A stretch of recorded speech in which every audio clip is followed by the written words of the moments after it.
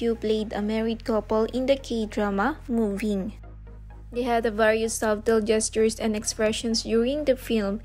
It perfectly reflects the seriousness of the older generation in their relationship, and can help but wonder what kind of interesting stories will happen between the two if they also fall in love in real life, knowing that they both single.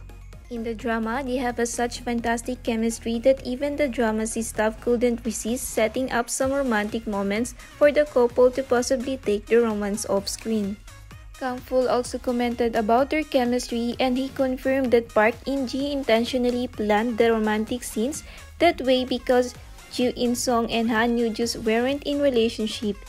He said, "Because they are both single, I think he purposely did it." The two actors both revealed their impressions each other. Joo In-sung said to Han Yoo-joo that whenever he sees her, he can't help but feel drawn to her. "It's like destiny, right? That's how we are connected." Han Yoo-joo chimed in with a smile, adding, "Joo In-sung's good looks are simply irresistible. It's impossible not to notice his handsomeness."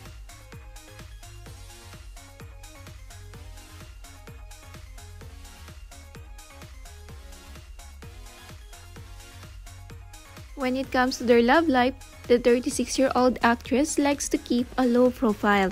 Han Yoo-joo has never confirmed she was in a public relationship since her debut.